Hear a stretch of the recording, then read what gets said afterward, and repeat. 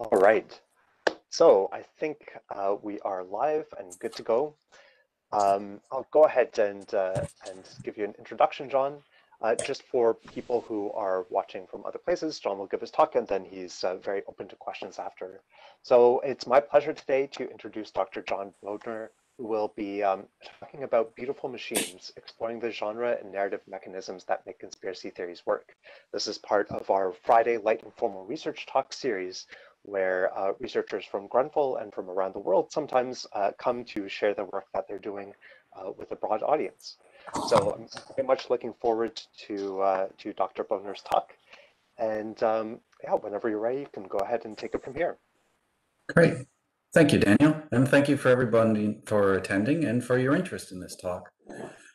And I'm going to,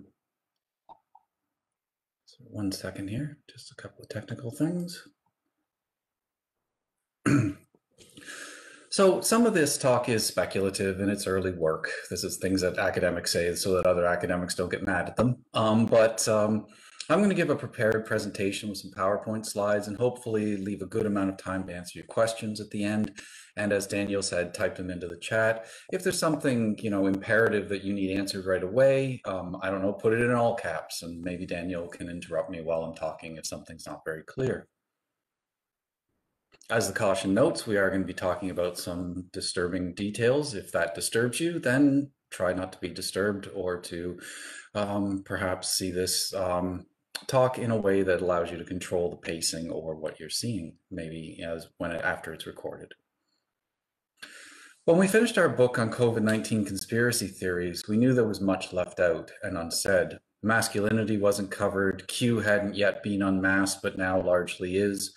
The nature of political conspiracy theories was thin in the volume, but one of the main things that's troubled me in recent reporting and scholarship on CTs is how increasingly reductive the investigation and analysis has been.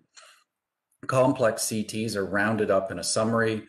Members of conspiracy theory communities are just individual believers or pigeonholed and simplistically labeled. And there's an increasingly positivistic and medicalized paradigm advanced via psychological studies to explain conspiracy theories and their practitioners. All of this without really knowing even what conspiracy theories are in the first place. And I'm not sure we're going to solve that problem in this talk, but we're going to talk about some of its features. Now, the purpose of this talk is to highlight some of the lesser explored avenues of CT research and to demonstrate how a folklore perspective can advance our understanding of the genre, practice, and consequences of CTs. I want to begin with an example of a typical conspiracy theory thread that I captured on a Facebook group that's dedicated to defeating the Prime Minister of Canada, Justin Trudeau, and the Liberal government. This might be an odd choice of a field site, but beginning in February 2020, I sort of accidentally found, by covering COVID skeptics and anti-lockdown communities, instead of, and it was a purposeful choice, instead of going to traditional conspiracy theory sites on Facebook, I went to the places which they were slowly populating. So for example, the COVID skeptic crowd, and particular right-wing groups that were skeptical of lockdowns. So this is how I came across our first example. Now, I'm going to risk boring you with content to try to solve a key problem in popular reporting on conspiracy theories. Researchers rarely look at them in context, and they rarely analyze them as performed expressive acts. There's also a sneaky reason. I want you to experience the way CTers communicate. I want you to play conspiracy theory Where's Waldo. If you spot a CT, give yourself a point. If you know the CT, give yourself another point. We don't have prizes. Like conversations, Facebook threads begin with a topic. In this case, that Ghislaine Maxwell, former partner of Jeffrey Epstein, has a list and Justin Trudeau is on it.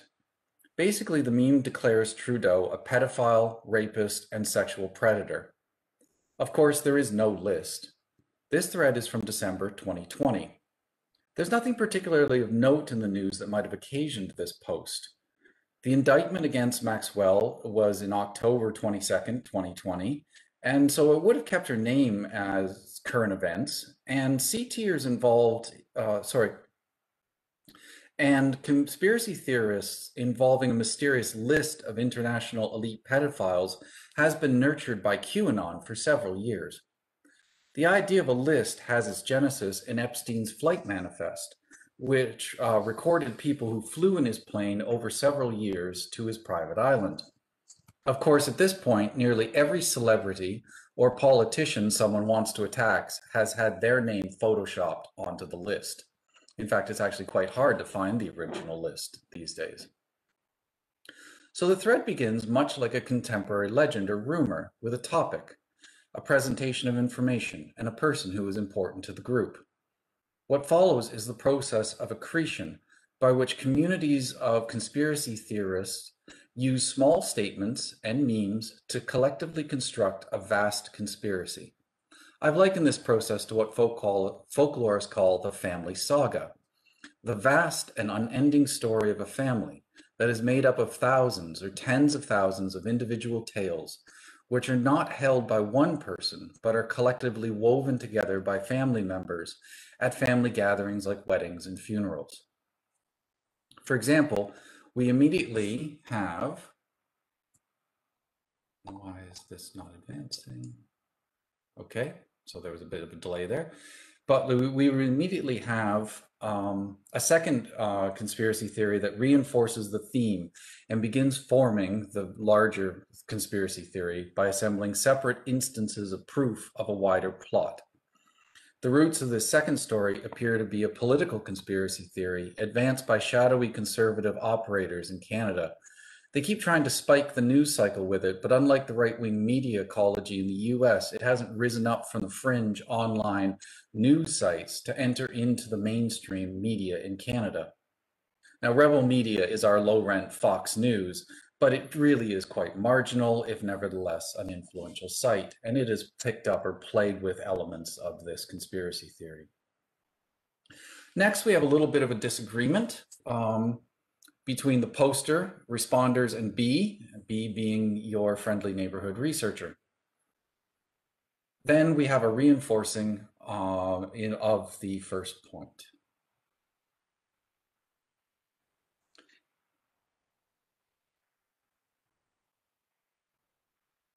Here, we have the infamous B logo, whose origins date to a 2007 FBI internal document that was leaked as part of a WikiLeaks dump. QAnon and Save the Children have been spotting this symbol everywhere for the last few years, and is actually similar to several contemporary legends about Satanist images that appear in, say, cereal, on Oreos, in packaging for companies. The only sign of dissent with the general thread's consensus that Trudeau is a pedophile is the lack of a link or proof. You'll see this pop up throughout our little tour.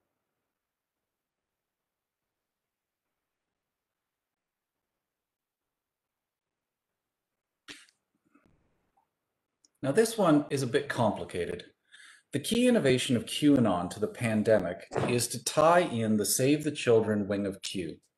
Briefly, QAnon predates the pandemic and emerges out of Pizzagate from 2016. Originally a political conspiracy theory in which the deep state is being battled in a benevolent conspiracy by Donald Trump and a cabal of white hats. Save the Children emerges out of a small cluster of Q drops about Satanism, pedophiles, and human trafficking, which QAnon used to try and integrate, co-opt, and build a vast conspiracy out of the Pizzagate wreckage. It worked. For quick reference, Save the Children is just the moral crusades from the 1980s and 90s satanic panics, now with keyboards and an internet access. This whole bundle gets folded into the pandemic by arguing that Trump is exploiting the lockdowns, which he doesn't support, but they allow him to bottle up all of the evil satanic elite child murdering Satanists. Thus the fascination with fictitious ankle bracelets. The whole thing never made much sense in the Canadian context, but QAnoners in Canada view Trump as a kind of international superhero who has such power that he can defy national borders, thus how he can force Sophie Gregoire Trudeau to leave England and return to Canada.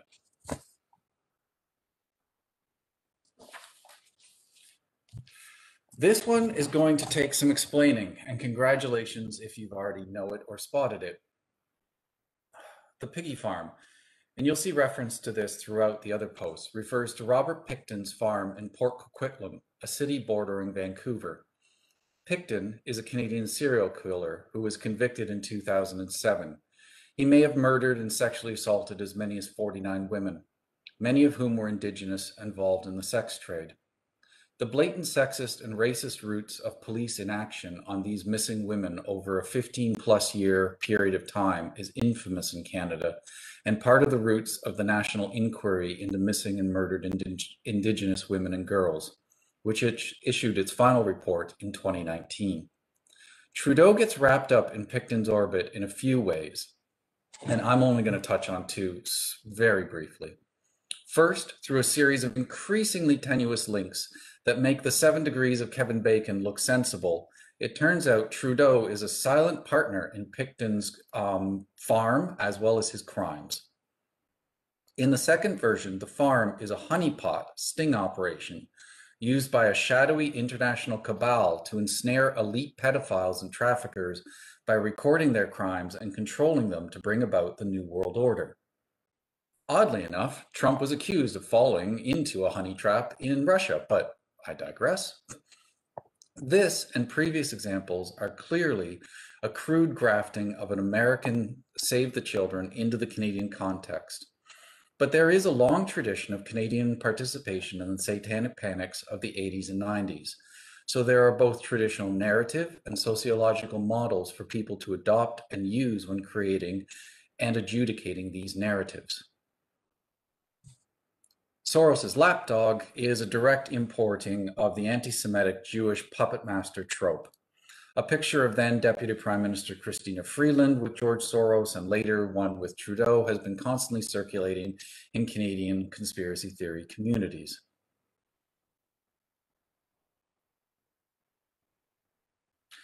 Just as a side note, the amount of homophobia and transphobia in these groups I'm following is quite astounding, but not unpredictable. Still, no links to the list. Oops, sorry. So here we get people complaining about links.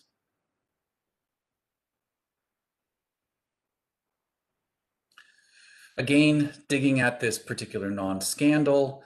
Also, obviously, this is not a reputable news site, although what I found sort of interesting in following CTs is that more and more proliferation of online news sites increasingly use terms so that the click, or at least their presentation as a link looks very professional, right?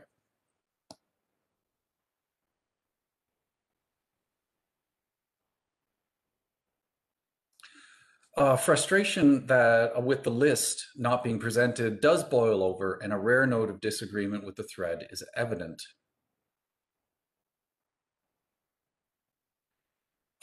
This particular report is from August 2020, and recycling old news reports as new is common in conspiracy theory threads, and clearly many people do not click on them. This is also a very poorly done blog-based conspiracy theory site.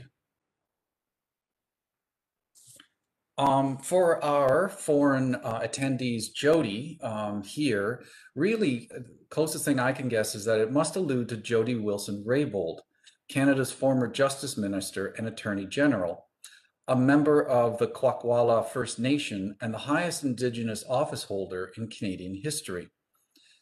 As well, it's an odd choice as an accomplice to cover up crimes against Indigenous women. While the deep state narrative never caught on in Canada because the state is controlled by the enemies of anti-lockdown and anti-system activists, we have here something like a vast conspiracy cabal that has seized the state. This is a minor point in a lot of the Canadian CTs. This one here is clearly a callback to Pizzagate and the leaked emails of DNC Chairman John Podesta and Hillary Clinton by Russia. I reviewed the archive, and the Trudeau references are banal, and I don't think we're ever looped into the narrative of a secret code to talk about sexually abusing children. This callback does, however, remind posters of the long link between Epstein, Democrats, Maxwell, and Epstein's sexual crimes. Looping Trudeau in is easy here by simply mentioning the emails, but not having to prove that there's any actual affective or effective content.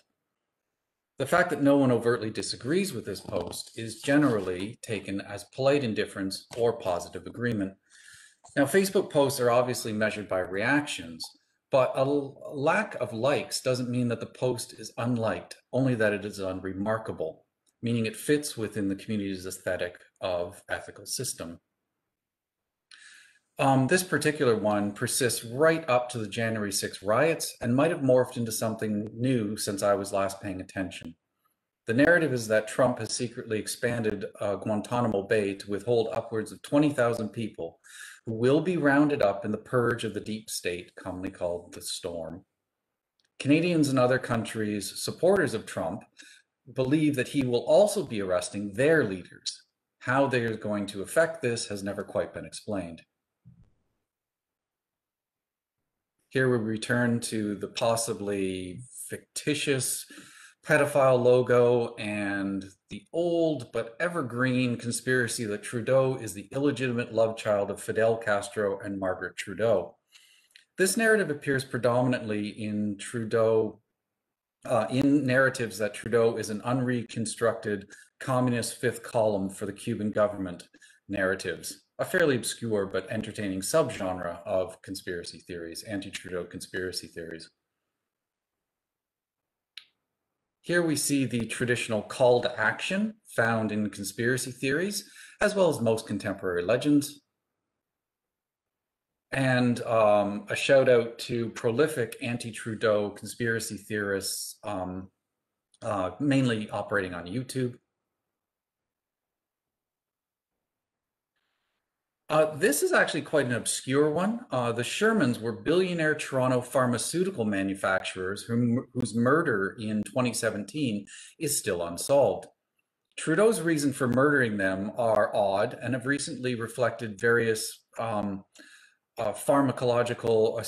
pharmacy and pharmacy-based, pills, vaccines, and vaccine rollouts conspiracies, since the company also produced hydrochloroquine. Now, Trudeau's contract killing of powerful people to his own advantage is clearly based on the Clinton murder legends, which has been presented by several folklorists. Now, how do you feel at the end of all that? Overwhelmed, disoriented, alienated, confused, perhaps comforted? Part of your disjuncture from the flow of information and the community that made it is because of the formal features of this type of story sharing. I'll return to this point in a minute, but some people argue that conspiracy theories have no form or structure, that they are all content. With this Facebook thread, we can see one traditional formal feature of the conspiracy theory. What you saw looked like a series of statements, but they are what folklorists call kernel narratives, or Tim Tangerlini calls them imminent stories. Kernel narratives are curious little things, and we use them every day. If you're talking with a knowledgeable person, a friend or family member, we will often refer to share stories with just a line, or even a title that we've invented for the story. There's no need to recount the whole story since we know it. It's an efficient mode of telling tales. But it also has a way of denoting insider or esoteric knowledge from outsiders. Kernel narratives form a network of shibboleths, which act to test participants to see if they can get the information. When they do get it, the experience confirms their place within the group and reinforces their positive identity as knowledgeable insiders. For those who don't get it, there are two possible responses. The first one we saw with people telling me to Google it. This is equivalent to the internet slapdown, now archaic, lurk more. Basically, newbies don't deserve the group members' time. Thus, the stories act as ways of gatekeepers and moderating membership. A second likely hypothesis is that some of the members of this group are not proficient and effective storytellers of the genre. So casting off the inquiry, telling people to just Google it, protects them from the negative social consequences of a bad performance. Finally, directing people to search out the truth, sometimes with a link or a YouTube channel, which we saw several examples of, ensures the person is exposed to increasing amounts of conspiracy theory content, along with predictive algorithms that researchers have identified leads to increased narrowing of information ecosystems and possibly radicalization. Moreover, the person is learning how to navigate information ecosystems with which they may be unfamiliar, but nevertheless are important to their new conspiracy theory group members. Remember, of course, that conspiracy theorists routinely reject the mainstream media. The beauty of a kernel narrative is that they are imminent stories. Poke them and a larger and richer version can appear. For example, these ones, which I'm not going to leave up for you to read all of them. So what can we take from this exercise thus far?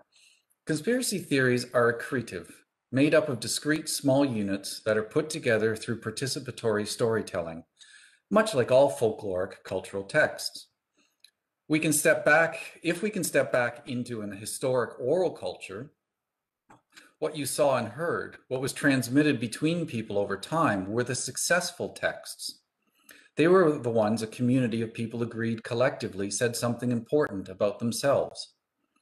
The unsuccessful narratives disappeared like snow falling over open water. The big mistake people make is assuming that the internet is what allows this collective storytelling, and we see this all the time, especially in popular reporting. The only thing new about the internet is that we can more clearly see the process because it is date and time stamped. And the internet also preserves the failed narratives, which is an important data point in understanding how a community of CTers fashions a canon of conspiracies. A canon is a shared, collectively held, and constantly maintained body of core narratives to a particular folk group. People who participate in fan culture will recognize canon from the endless arguments over what is in and what is out, as will every tired English grad student. Repertoire can be thought of as a group or individual's stored knowledge of texts or cultural practices from which a person can craft a performance, while performance is the materialization of cultural knowledge, form, content, and a host of subtle, unalterable deep knowledges. For a folklorist, or at least folklorists I like, nothing exists but that it is performed. When performances are judged to be successful, a community acknowledges this fact and may adopt the content, form, or various performances for themselves and pass it along. Now, folks make a big deal out of memes, but folklore is memes before memes was cool. The implication of all of this babbling is that CTs are social products. I think a fundamental mistake some researchers are making when it comes to CTs is that they reduce the appeal or, to use an old French cultural theory term, pleasure of the text, insofar as it confirms to a laundry list of, say, biases or beliefs or worldview and the like. Certainly, that's part of it. And if we have time, I'll return to this point. But more importantly, CTs are collective doings, a communitas made through convincing fictions. Failure to appreciate this point leads to poor understanding of the stickiness of conspiracy theory subcultures and their seemingly cult-like configurations. You may have heard that QAnon was such a successful conspiracy subculture because of the way it turned CTs into an interactive game. And this is partially true, but what is underappreciated is that QAnon assigns various roles and tasks to volunteers. People who go out and scrape for clues to current events that might help explain a Q drop, which is a cryptic pronouncement that QAnon, the Anons, had to decipher. Now, other people in the group would collate the data, and finally someone would accession, organize, and upload the haul into a shared collective archive. It was like a Harry Potter fan site, but instead of wizards, people were planning a bloody insurrection. More seriously, those various roles gave people a status in the online community, a sense of purpose and belonging. It is the laboring that makes one part of the group, not merely a shared sense of worldview or beliefs, or even feeling like the stories have something to tell you. Finally, Tim Tangerlini and a team of big data researchers have observed that the structure of a CT repertoire is a good indication of whether or not it is a conspiracy theory or a true conspiracy, with the former presenting an accretion structure of several interlocking but not interdependent conspiracies and associated narratives. Let's take a brief look at two sort of standard things that folklorists do, content and form. Form is the shape of a tale. The shape of a tale is central to a people's generic classification system. Genres with strong formal features like folktales will announce their presence. Think of the classic Once Upon a Time. Right? While others, like contemporary legends, can slip into and out of a conversation with barely a notice, since they can sound like news or current events. For example, Be Careful, or the cops will take you down to Cherry Beach and beat the shit out of you, was a contemporary legend I initially collected as news from a number of Toronto street kids. The utterances on this slide both contain conspiracy theories about Gates, but neither looks like the other, and none of them looks much like narrative.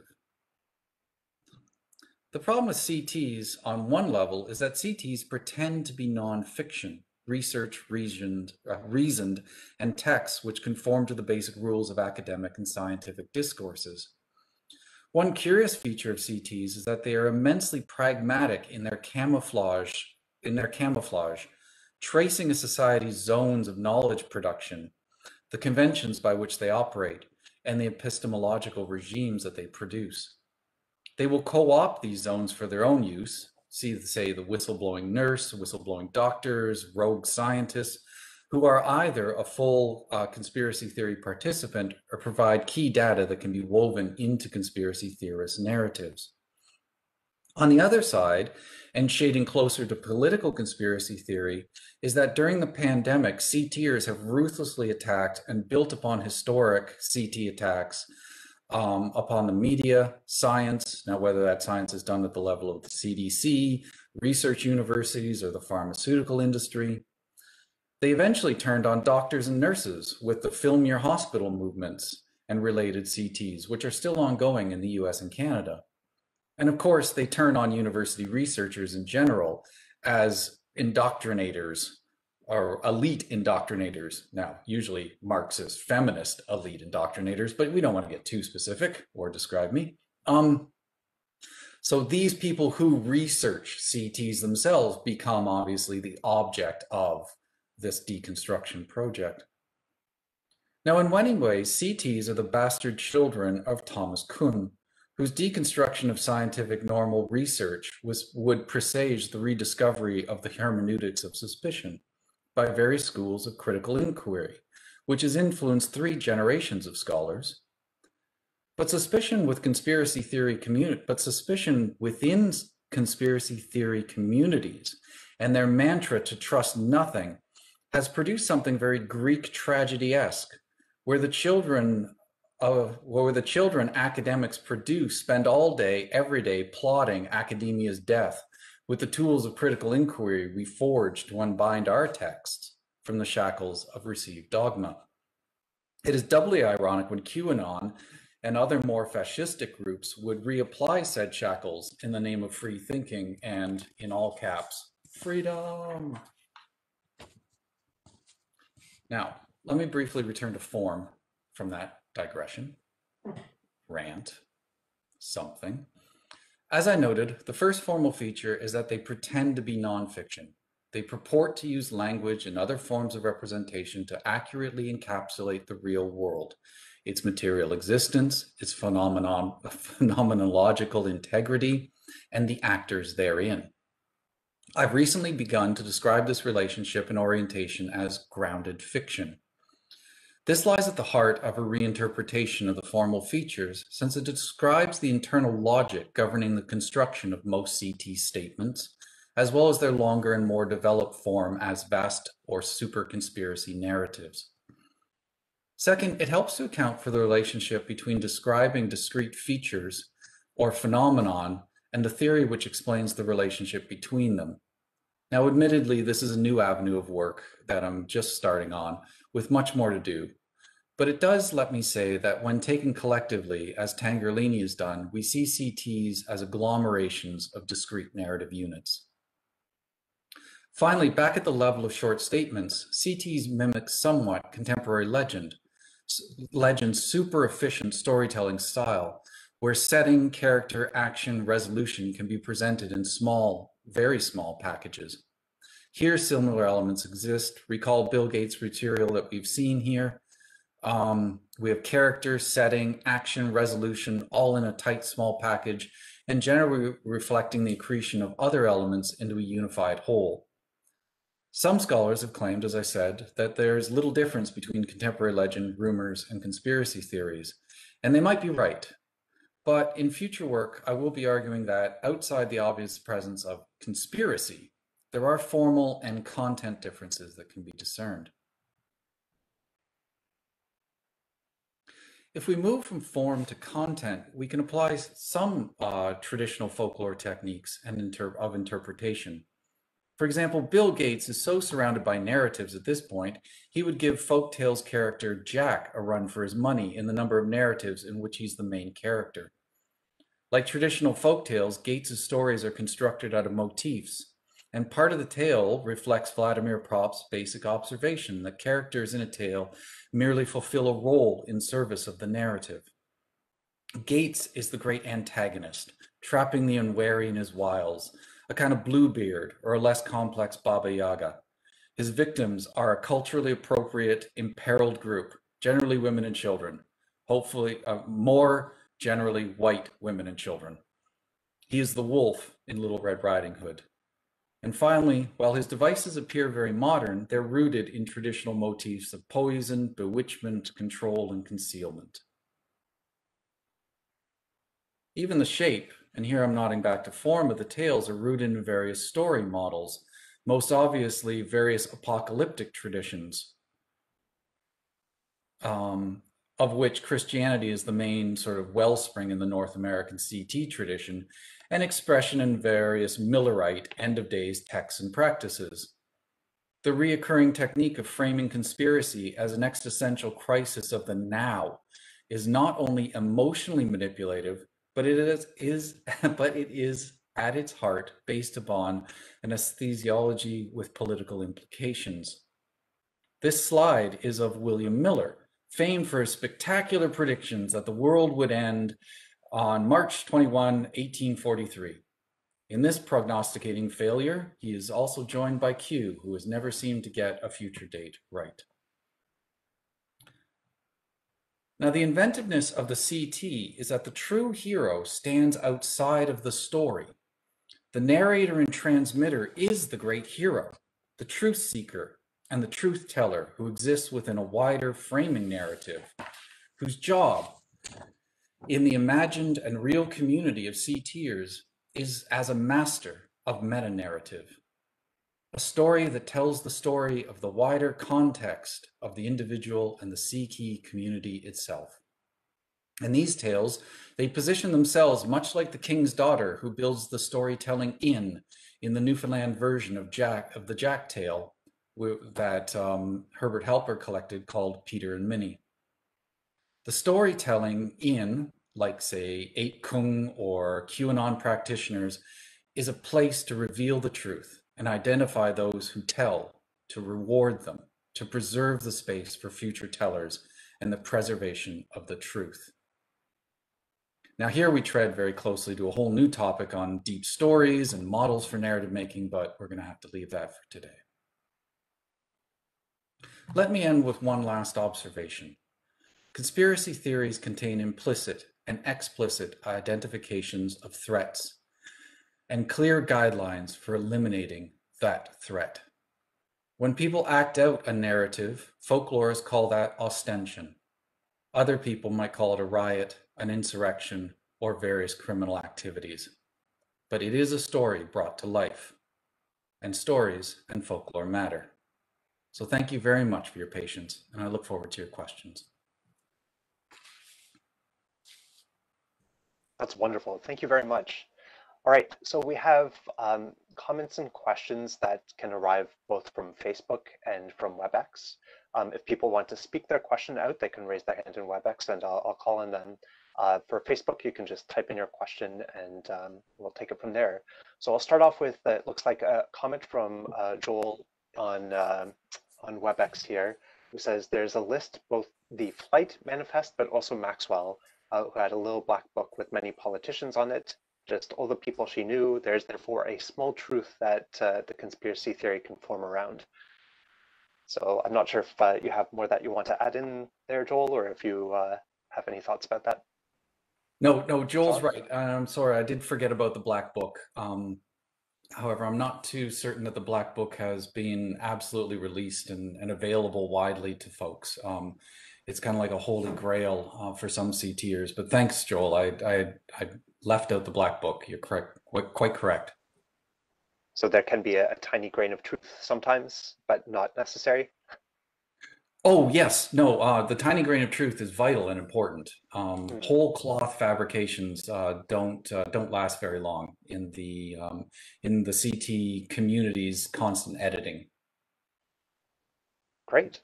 All right, we have a question on Facebook from Kevin Young. How do we deal with experts, in quotes, scare quotes there, in certain fields that support conspiracy theories, further confirming their theories? Yeah, the Jordan Petersons of the world and other such folks, or the recently founded Nurses Against Lockdown group. So, how does a professional organization deal with their own practitioners acting against community health practices? I support tenure and the protection that it gives us. That's my official position. Um, All right. Yeah, I think part of the difficulty that we have as let's say academics, and let's say some members of our own fraternity are active in conspiracy. Um, Part of the problem that we have is that we're very, very busy, and we think it's somehow beneath us to spend our time sort of being public academics. But I do see a real advantage in engaging actively with these debates, and I would support any administrator who also saw our time used in that way as valuable and useful for the common good. All right. Wonderful. It looks like there are a handful of comments here from Kevin, so I just want to make sure that different people have the chance to ask some questions. So I think Gary Fine has his hand up there. So if you want to ask a question, I'll then flip back to Facebook. John, you ended your talk with the cartoon in which you are facing a massive crowd that presumably disagrees with you. But if we think about politics today, we really, yes, we really see something quite different, I think, in which large corporations, uh, Facebook, for example, our host today, or Twitter, or YouTube, are systematically silencing voices that they don't agree with, but not voices like yours, not voices like ours. And so I'm wondering if you can speak to the politics of this. It would seem to me that one of the things that is happening, at least in the United States, is that corporate America, as we call it, has come down very much on the side of those who are suspicious of these kinds of claims. And they do it for their own purposes and their own networks. So I'm wondering if you could talk a little bit about the way in which social control operates in terms of politics, whether it be Canadian or American politics. Thank you very much, Gary. I feel grossly underprepared to actually answer a question to one of the best rumor and conspiracy theory and contemporary legend scholars that folklore has ever produced. So let's try this thing. So one of the elements I realize now that you pointed that out. The me, I'm afraid, in this graphic is supposed to be a conspiracy theorist, a great truth teller, not the me as in the narrator me. Oh, okay. But to get to Gary's point, I feel that that one of there's two or three sort of spinning mechanisms inside of this. The first thing is that I'm not a media scholar, and there are some fantastic media scholars out there who are attempting to understand this emergent ecosystem that has developed these kinds of parallel ecosystems, and now the fracturing of social media into places like Parler and Gab, and other closed systems. And so I feel quite unprepared to talk to that.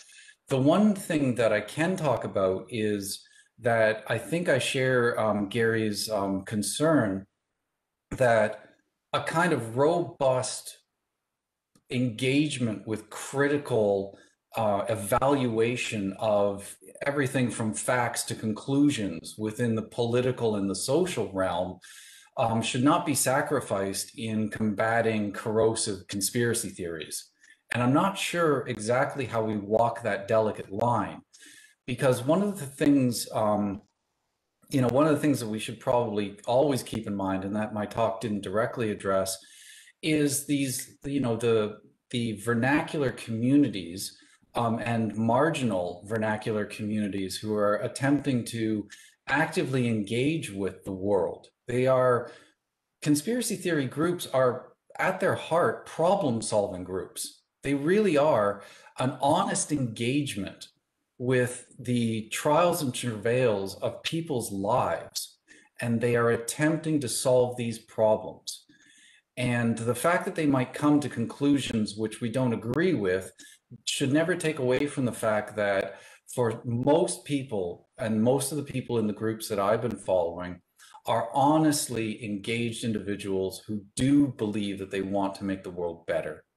Now, when somebody like, say, Donald Trump or the Republican Party weaponize conspiracy theories in order to advance and secure certain kinds of political power, well, we can certainly see that as a kind of pernicious and a political conspiracy theory. But they're doing the same thing, John. They're trying to make the world better. No, I mean, Yep. you're laughing, but you're laughing from your political perspective. That is true. That is true. Donald Trump's political perspective, from the Republican Party's political perspective, they are trying to make the world better just as much as Justin Trudeau or Joe Biden or anyone else. No, that is a good point. And it is hard to intuit what somebody's intentions are. I suspect that if somebody's intentions are to destroy a functional democracy, that we might find that the world is not better for them having done so. But at the same time, it is true that the outcome of conspiracy theories is never predictive. I think that's one of the key things. That's simply the presence of conspiracy theories or conspiracy thinking doesn't predict a kind of either violence, it doesn't predict a kind of corrosive political culture or an erosion necessarily. But I think as a lot of folklorists have pointed out, there is a kind of constant danger that lies in these things because of the tendency of identifying specific groups who are usually already socially and culturally marginalized as the great villains, and that these are the people that we need to watch out for, and that these are the people that we have to identify. So it tends to be the scapegoating, which is the most corrosive aspect to these kinds of narratives, and the identifying of enemies, and then the implied or explicit suggestion of what to do with these enemies, either enemies inside or enemies above or enemies within our own groups, these different kinds of social locations of enemies. Right, wonderful. I'll pop back and ask a few more questions that we have on Facebook, then come back to WebEx. So we have a couple more questions from Kevin, and then the next time I'll share that around for some of the other people with questions too. So this is related to what you were just talking about a bit with the politics and also maybe the intent and effect of them. One is, how do we deal, oh, no, sorry, it's are conspiracy theories only found on people on the right side of the political spectrum? So are they only in right-wingers, or are they broadly across different areas of the political spectrum? And this is also from Kevin too, so I'll just combine these. What if conspiracy theorists are right? So if people are trying to help, and sometimes there are outlandish things that might actually be true once in a while. So I'm wondering if you have any thoughts on that for Kevin. Yeah, so the conspiracies are not, conspiracy theories and conspiracy thinking are certainly not the property of any one group or any political persuasion one way or the other. You know, if you took a look at any kind of, let's say, liberation type group, you'll find within their ranks tons of conspiracy theories. So conspiracy theories are really, their expression is contained and is shared amongst group members based upon what they are concerned about, what their social, cultural, and economic threats that they themselves face, which is what we find in, say, how there are different kinds of conspiracy theories within racialized communities, African American, Black Canadian communities, which are dissimilar from those shared with, say, the larger white communities, and that reflects the different kinds of social, cultural, and economic pressures that they face. So I would say that conspiracy theories are pretty much universal. They're the kind of background radiation, much like contemporary legends and rumor. What happens if a conspiracy theory ends up being right? Well, then it's just a theory. And congratulations, you're right. So. All right, that's well said. Thank you. So back to WebEx. I think we have another comment from Joel and then from Tim. So Joel, do you have another comment or question? Sorry, thank you. John, the question I had, kind of the cut from whole cloth point. So many of these current conspiracies, the QAnon types, not so much the coronavirus, but the QAnon types, they're like satanic panics, blood libel, things that were said about the Catholic Church, things which were said about other minority groups. So, I mean, obviously, when we're looking at certain contemporary legends, it's easy to take, for instance, Vanishing Hitchhiker and find Vanishing Hitchhiker-like motifs back through Roman times or further. So the view is, well, this doesn't. It's one myth that's mutated. It's that this is a motif that is popular and comes out of the human psyche and finds its current form in modern society for different ways. It's therefore tempting on one hand to say the reason blood libel looks like satanic panic, looks like adrenochrome, looks like QAnon, looks like Pizzagate, is for that same reason.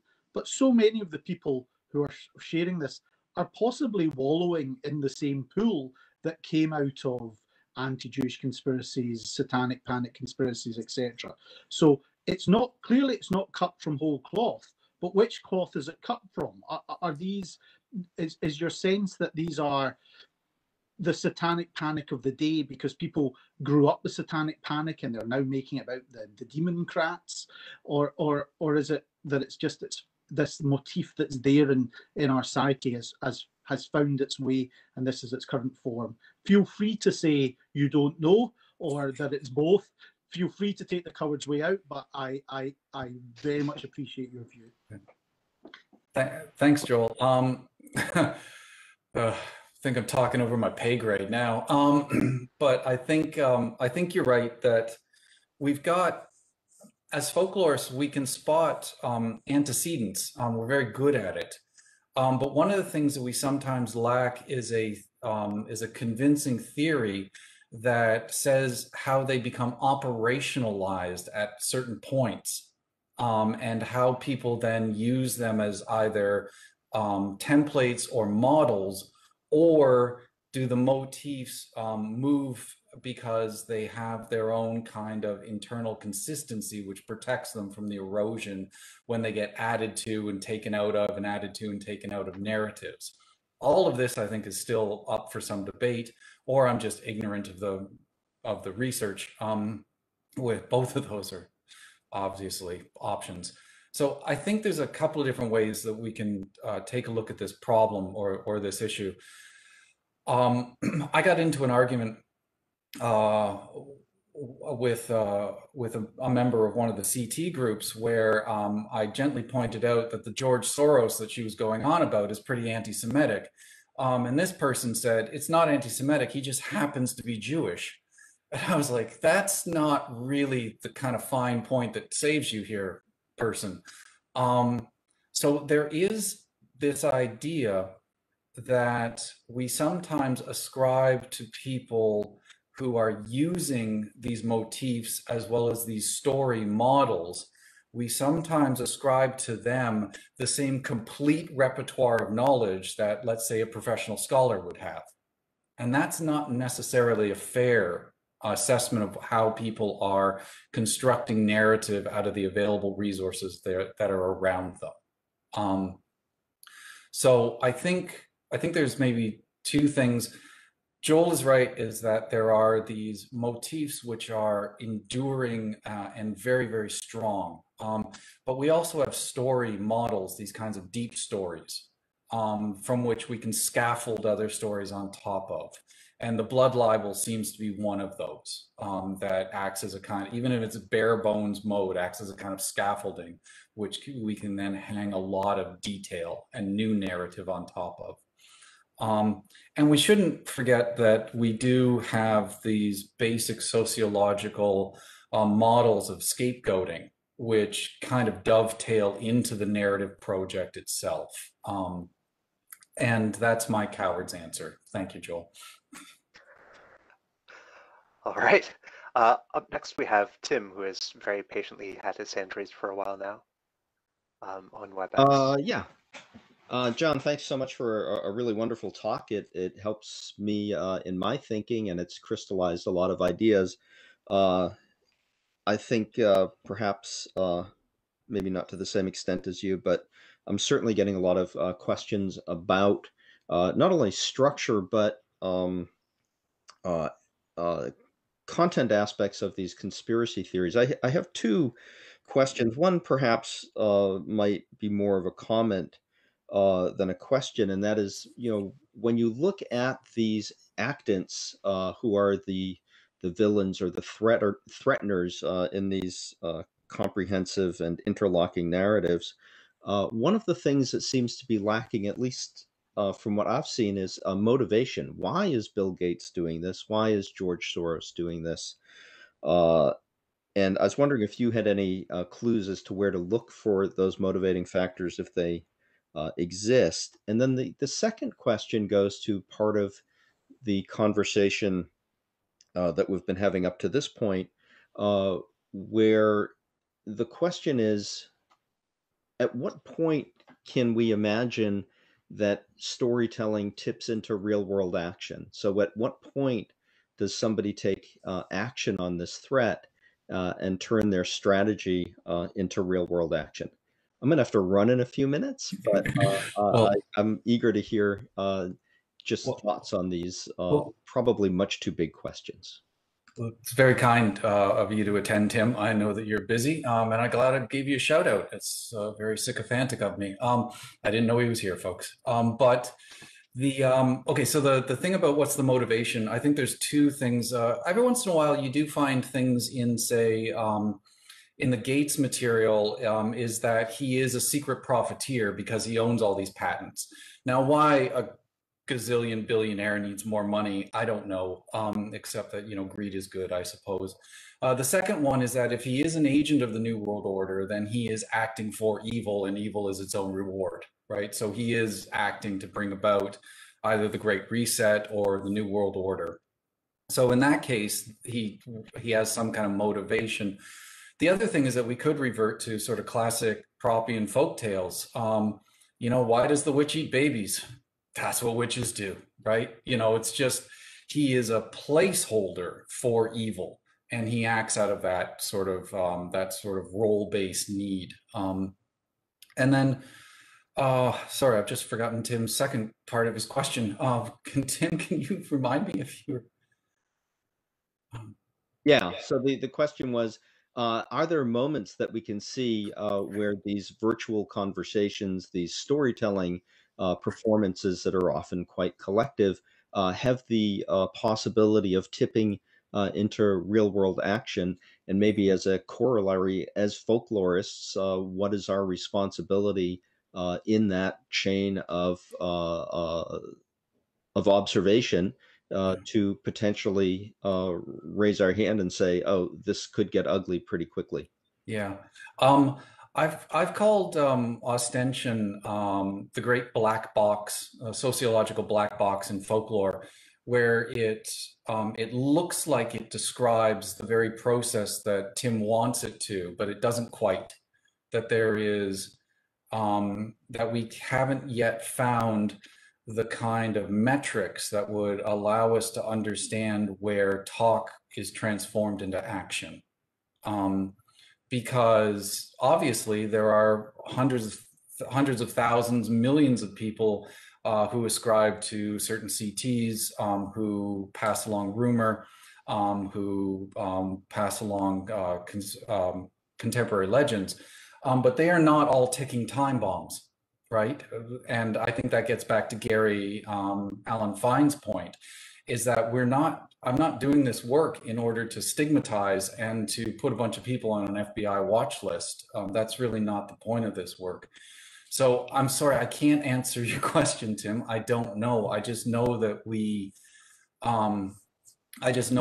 have certain tools as folklorists, and I think that we need to bear down on them even harder to try to maybe find some fellow travelers in places like Psych, in places, like some of your big data people that I know you're working with, that could give us better clues in terms of the micronization of the mechanisms within ostension. And I think we need that because obviously, the Canadian gentleman who was arrested on Rideau Hall was just convicted. He just pled guilty a couple of weeks ago. He was acting out these legend narratives, and he drove his way through the gates and went looking to talk to Trudeau, armed with many weapons. So I share your concern, Tim, and I do hope that we can all work on that some more. Thank you. All right. So from Facebook, Lynn McNeil had a question about 15 minutes ago and said, "Ha, I asked the same question as Tim." So I'll read this out just in case there is a bit of a different take, and also there's some information here. So, so this is from Lynn McNeil. Folklorist Jeannie Thomas recently gave a talk about CTs, and she described CTs as encouraging improvisational ostension. This seems to tie to your understanding of CTs as collective doings more than as stories. Any thoughts on how we can draw the line between story and action?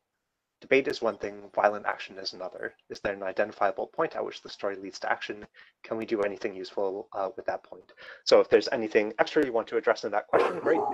If you think that the previous discussion covered most of that, that's great too.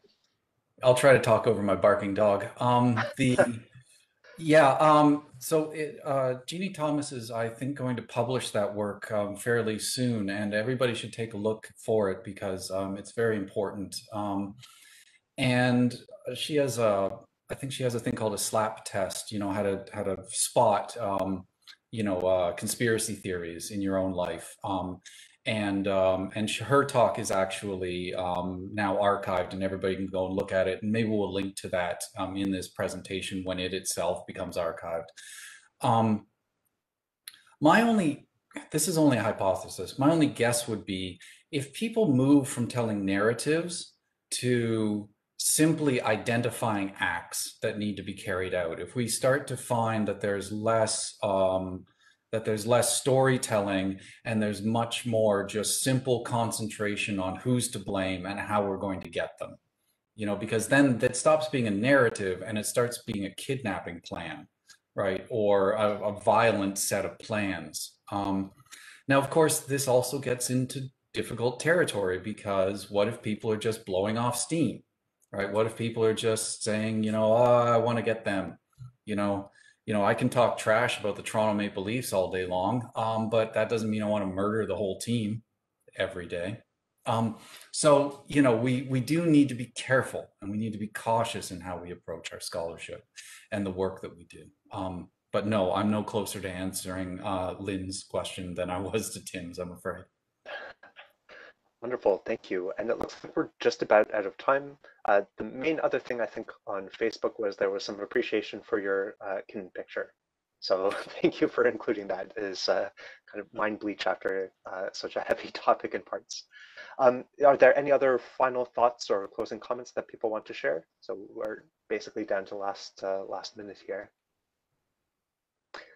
In that case, I want to say thank you to the research office, to Marcom for all the support for this, and especially to Jennifer and Gerd as members of the FLIRT committee, and very special thanks to Dr. John Bodner for coming in and sharing your work here.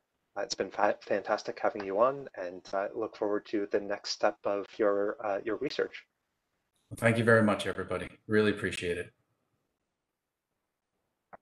Take care. Have a great weekend.